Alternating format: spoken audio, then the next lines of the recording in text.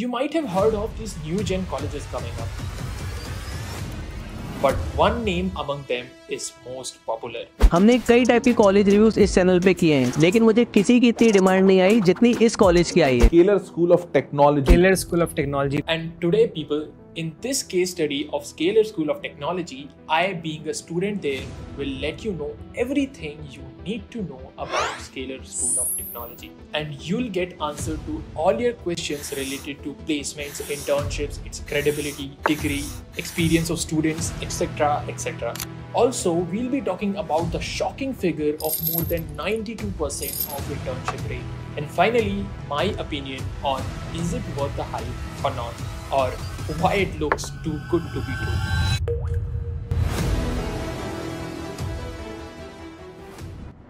But before we start, I would like to clear that this is not at all a sponsored video. This is completely based on my 2 years of experience here and the research which I did while I was searching for colleges. First things first, let's talk about the problem statement which SST is trying to solve. So people, you might have heard of our Indian education system to be considered as outdated. And as a result, you might have also heard this very famous word, brain drain. We've been reporting that the desire to study abroad post class 12 seems to be spiking. And various reports says around 13 lakh students left India to pursue their degree outside.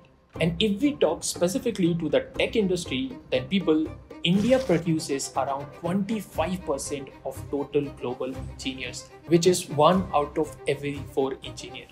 And this is because we have 2,906 engineering colleges with approximately 15 lakh seats. And therefore, we as a nation produce 1.5 million engineering grads every year, which makes India the highest producer of engineers. But people, at the same time, you might have also heard this infamous statement that 70 to 80% of Indian engineers are unemployable. And there comes the million-dollar question that if the seats are enough, if the institutes are enough, then why the hell engineers are unemployable? So people, there are 3 major reasons for it. The first one is the curriculum and hands-on experience. Now, I know you must have heard this word a lot, but just stay for next 1 minute. In this rapidly changing world of tech, majority of colleges are still teaching what they used to teach 10 years ago. And their curriculum also includes subjects like physics and environmental science, which are actually good, but not very much relevant to computer science. And one more thing, that exams in those colleges still happen on pen and paper for a subject like computer science. And therefore, majority of colleges focus on theoretical part of tech rather than practicality. The second reason is faculties. The faculties in these colleges are majorly PhD holders, which is amazing and I respect that. But a slight problem here is that although they have mastered their subjects by giving decades, but most probably they haven't got a chance to get proper industry experience. And therefore, they aren't very much updated about the trends and patterns which are currently going on in the tech industry.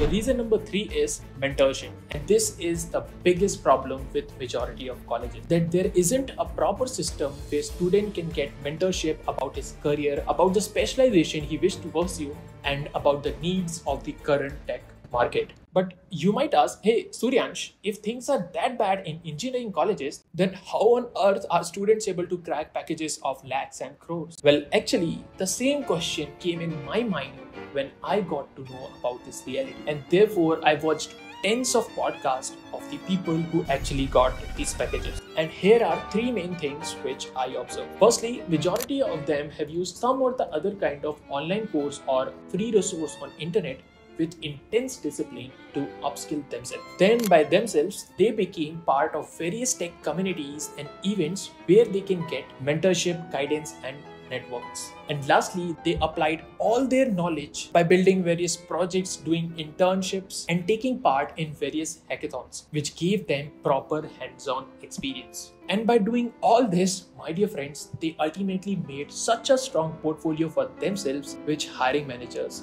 love. So in this way, around 70 to 80% contribution for their placements was by students themselves.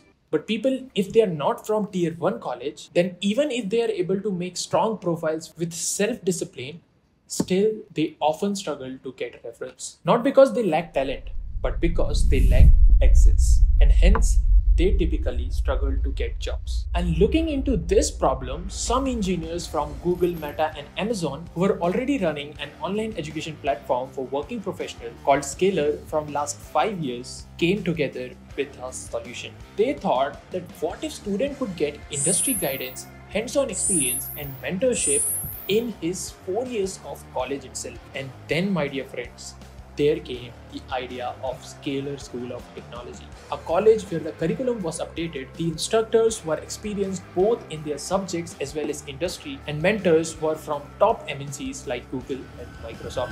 However, there was a problem in implementation of this idea, and that problem was B.Tech degree. According to the norms, they have to follow certain guidelines in order to give B.Tech degree, and due to which they weren't allowed to do the customization in the curriculum and teachers the way they wanted. So they thought that if they too decided to offer a B.Tech degree, they'll become just another engineering college like the thousands of others in India, which is the very problem they wanted to solve. So the answer was clear. They'll remain an independent institute and focus on cutting-edge industry-relevant curriculum. And students joining can enroll themselves into UGC-recognized BSc degree from BITS Pilani or IIT Madras. Now we all know that it's easier said than done. Therefore, I'll let you know, being a second-year student here, that were they able to fulfill what they promised or not? And believe me, I'll be 100% honest, because you coming to this college has actually no benefit to me, but you taking right decision is a mutual benefit for both of us.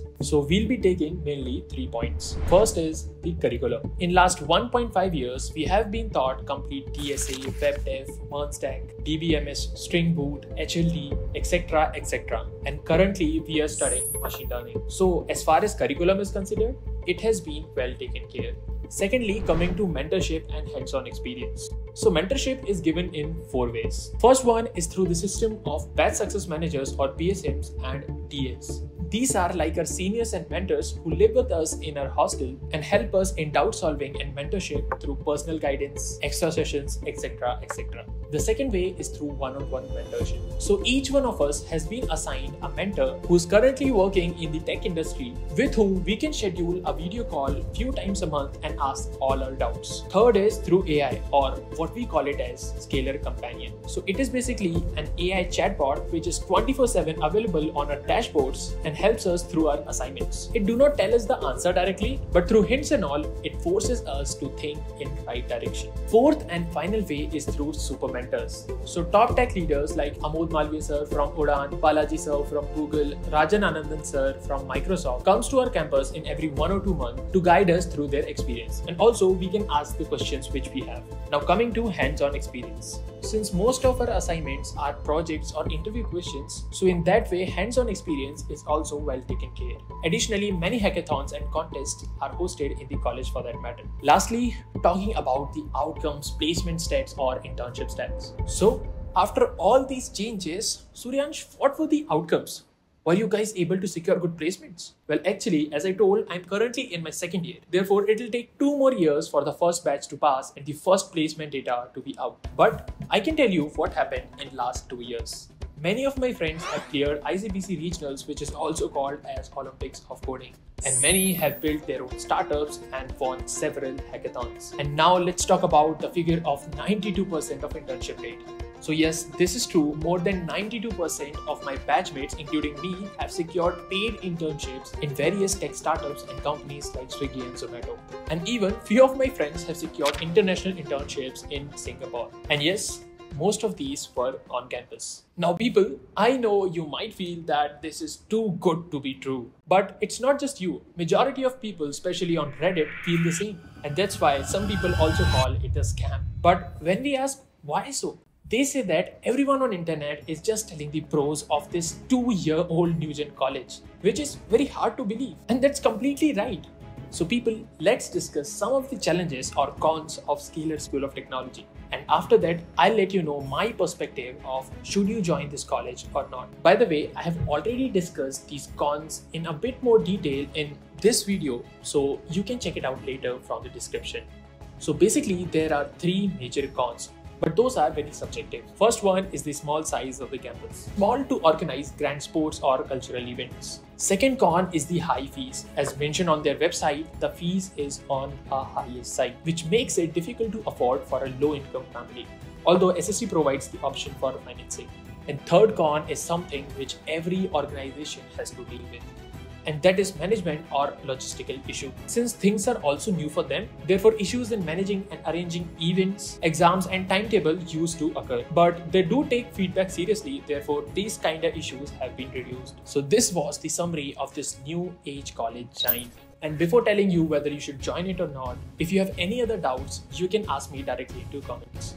And I'll also try to include it in my upcoming Q&A video, which is releasing just after a few days. Okay, so is it for you or not? First, let me tell you for whom it is not. If you already have CAs in tier 1 colleges like IITs, top NITs, BITS, etc., then I would suggest better to go with that.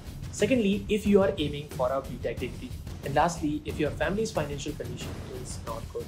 Now, for whom SST is? If you are seriously interested in tech, if you have a decent hold in maths, because for sure it is gonna be used in computer science a lot. And lastly, if you have strong self-discipline, because you might feel overwhelmed with the curriculum and academic at a certain point, but you have to keep going. Now, if you are interested in this college, you can give their admission test by clicking in the link in description or in the pinned comment. And for resources for preparation, just comment down RES.